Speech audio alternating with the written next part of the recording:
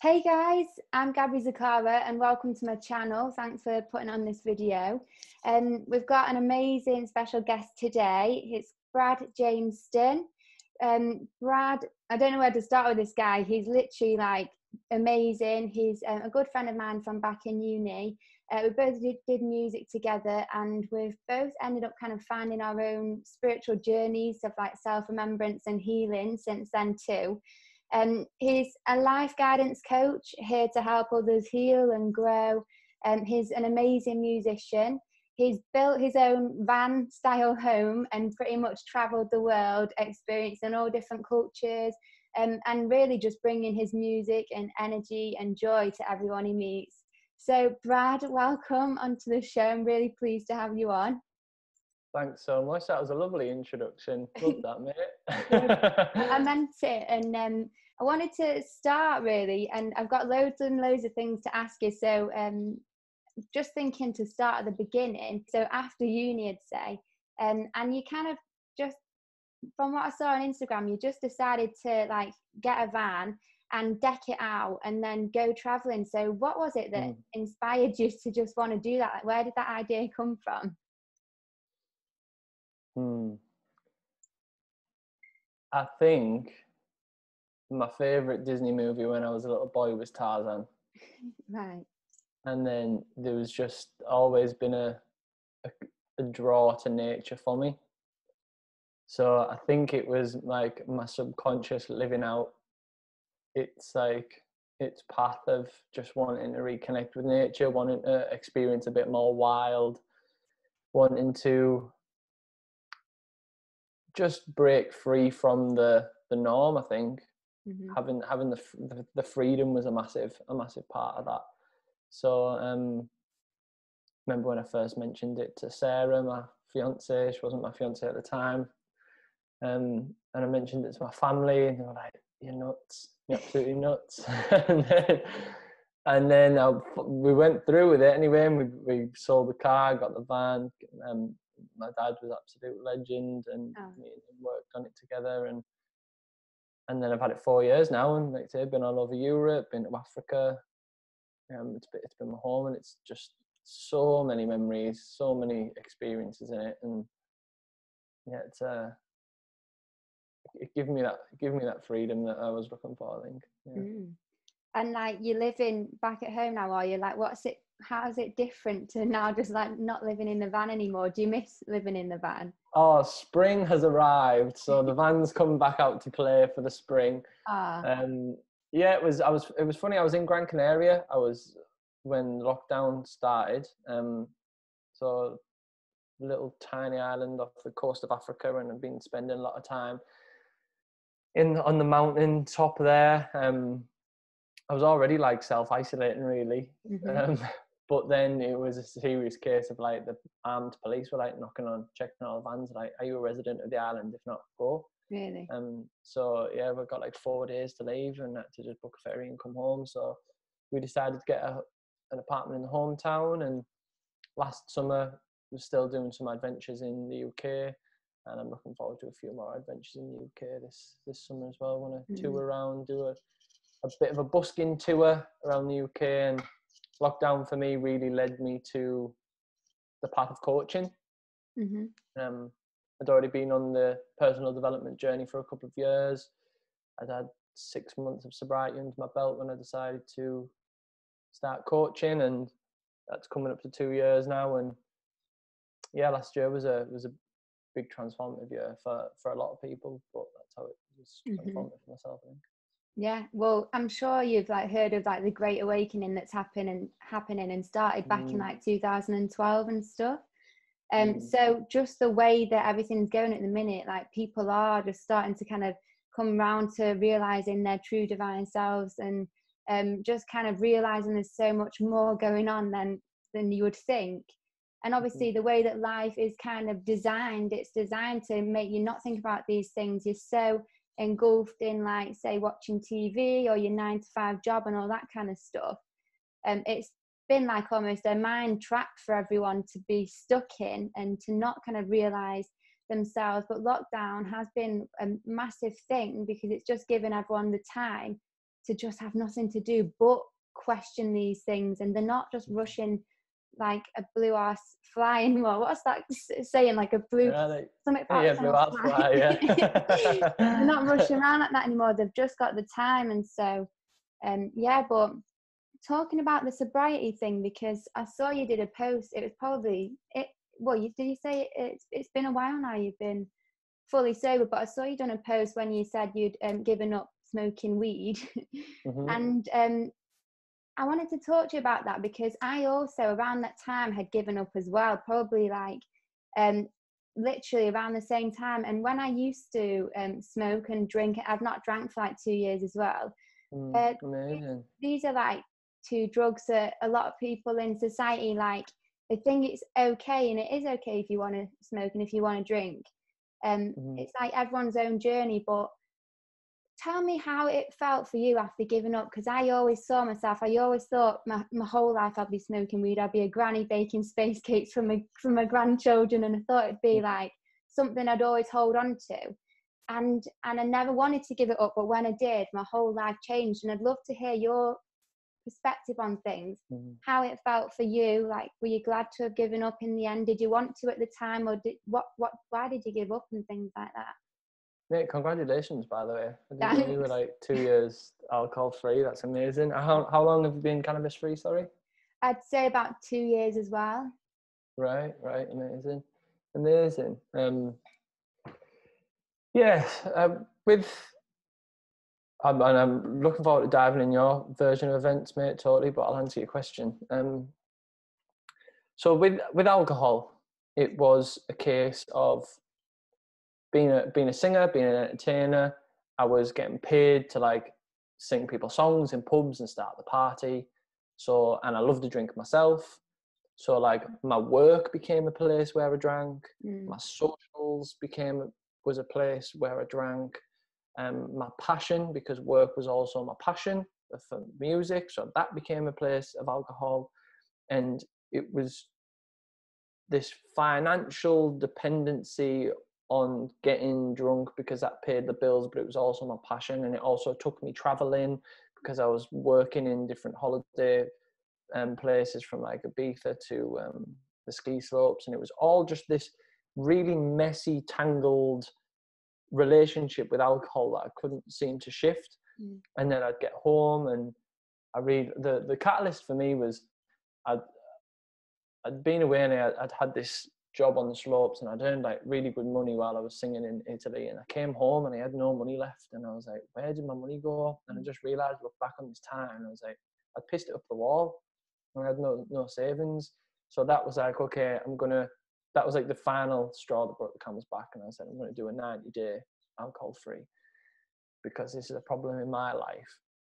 So after 90 days, felt so good. I signed myself up for another 90 days, and I was having all these emotions were rushing to the surface. I was like seeing things so much clearly. I was finding like wells and wells of energy, emotion. Like I'd be crying tears of joy. And like around about month 3, like a song would come on the radio and I'd be bursting into tears, just feeling these raw emotions for the first time in a long time. And it was life changing. And then 90 days turned into 180 days, turned into I'm going to do a year. And then I questioned whether I would have a couple of drinks around a year, and it ended up not. And now I'm like nearly 2 years sober. So that was my journey with alcohol. Cannabis was a little bit different because cannabis was still there when I'd first quit alcohol, and like we know, like alcohol is poisonous and it's addictive, and yes, it can be a social lubricant, totally. Like if you can use it appropriately, then like power to you. But it has addictive qualities, whereas cannabis is sort of, especially now, everyone's talking about like it's a super healing plant, and it's not addictive, and you can grow a dependency on it, but it's psychological, and the plant is a miracle plant. And to some extent, like I totally agree. Like I think that cannabis is a miracle plant, helping cancer sufferers, people suffering like from severe anxiety. Like it brings us from a place, from the low frequency energies of suffering, like pain and fear, and it brings us to this place of acceptance, which in a non-toxic way, which is a beautiful thing, absolutely beautiful thing. Raise your frequency out of those low level negative energies into a place of acceptance. That is beautiful. But acceptance is only like midway on the frequency table. Above acceptance, we have joy and peace and passion and will. And there's so much more to be lived. And what can happen is, although cannabis has the beautiful power of raising us up to a place of acceptance, it's also got the power to hold us back and keep us in that place of acceptance. So we get to a point where we're accepting of our life, and then we lose the ambition to grow. We lose the ambition to move forward. So it's a double-edged sword, if that's the right term. But it's finding balance with like all things, it's finding balance. Yeah, I love the way that you've just described that, and it's so true. And I sometimes think that certain things in life, they can teach us things like cannabis. It like you say, it's got such amazing healing powers, and we're only just really discovering how much it could even do. And so it helps a lot of people on their spiritual journey as well. Some people say they can astral project through cannabis and things like that. Other people, it kind of like, it takes them on a bit of a downer, and like you say, like it can block you. That's where it got to with me. I was just convinced that it was making me more creative. I was convinced that I was getting stuff done on it. In reality, compared to if I wasn't on it, like I would have done so much more. I used it as a bit of an excuse, really. And then I didn't like myself when I wasn't on it. I felt like I was a bit aggy when I wasn't on it. I needed it to like chill me out. And so it was just like this, where because I didn't see it as a negative thing, I thought it's okay to stay in it for the rest of my life, because it's, you know, it's got good sides to it. But I just do think that there's a lot of things that they can teach you up to a point, and you get what you need out of them. But then after that, if they've taught you everything they can, that's it. Then you should just learn to let it go and let that spirit teach someone else what needs to be taught, kind of thing. Like I felt like I've been taught everything I could from using cannabis, to the point where it's like now you just need to let go of her hand and just kind of, you know, go and live your life and integrate what you've learned, but without being reliant and dependent on her. Yeah, 100%. That's beautiful. It's like, what's the difference between a crutch and a tool? So a tool you would pick up and use for a specific job, for a specific situation, and then you are able to put it down and carry on. Whereas a crutch becomes like an extension of your body. It's like an extra appendage, because you can't go anywhere without the crutch. It's like a necessity. And it's, how do you use cannabis? Is it as a tool, or are you using it as a crutch? And being able to be honest with yourself and recognize, actually my relationship with it is out of balance. I'm not just picking it up and using it as a tool. It's more like a crutch because I'm using it every day. And like you say, I think when you're smoking cannabis every day, it can be very convincing, because it is so comfortable and it's so warming, and it does take the worries away. But actually, that's kind of the problem with today's society at large, is that we are so dependent on comfort. And it's actually like, we need to start leaning into discomfort. We've got so like accustomed to our, for example, cold shower, cold water therapy is like just been such a discovery for me over the past year. Like, we're just so comfortable in our nice central heated homes, and our cars have bum warmers, if you're lucky enough to have a car with a bum warmer, and we're wearing coats and clothes all the time, and we're just so like desensitized to the forces of nature. And getting in the cold water is something that is actually so natural for our biology, but we feel it to be so uncomfortable that like the cold becomes a negative force in our mind, and it's not a negative force, it's just a force. And like I say, cannabis is sort of that warm, cozy blanket that we can pull over ourselves all day, every day. Yeah. Or we can use it as a tool. Yeah, and as well, like a lot of people do kind of feel like they need or want to escape from like the present moment or reality, because especially in times like this, it's not comfortable to kind of be here and sit in your own traumas and, you know, like just really face yourself and just sit in your own body. And I found something that I always used to do is like want to escape into something, no matter what it is. I just didn't want to be here. It was just like really boring, or, you know, having to like really experience your emotions and things like that. And so say if someone's watching this video now and they feel a bit stuck in their lives, or they're just not sure, like they know that they need to do some work, they're not really sure where to start. Say if someone came to you for a session, is there kind of like a main thing you'd look at? Like, do you always go, right, let's start off, what's your morning routine like? Or do you say like, what's your diet like? Or just say like, where you're using your energy at the minute? Like for you, if someone was watching, what could they look at in their own lives and think, right, here's a start? So first off, it's recognizing that expecting change from the same repeated actions is quite literally the definition of insanity. But we do it all the time. We want change and we suffer and we wonder why isn't anything going to change without actually changing anything ourselves. So our thoughts, feelings and behaviors are all interlinked. Our thoughts create our feelings determine how we behave, but also the other way around, how we behave determines how we feel, and how we feel determines how we think. And if we want change, we've got to break the chain somewhere. So if you are listening and you're super struggling to even just get yourself out of bed on a morning, let's start with that. Like, bloody hell, can't even get out of bed on a morning. What's the first thing that you do when you open your eyes? Because nowadays, the likelihood is that you're jumping straight on your phone and scrolling into social media. Like, we're just wired to get our dopamine hit from that. And by doing that, you give up your power. Instantly giving up your power. First thing on a morning, you've given up your power to a technology that was designed to use you as currency, your attention as currency. It's designed to keep you using the app. You're making all these decisions, whether to like it or whether to scroll past it, whether you should answer that message or not answer that message. And we don't realize that we're causing loads of decision fatigue as well.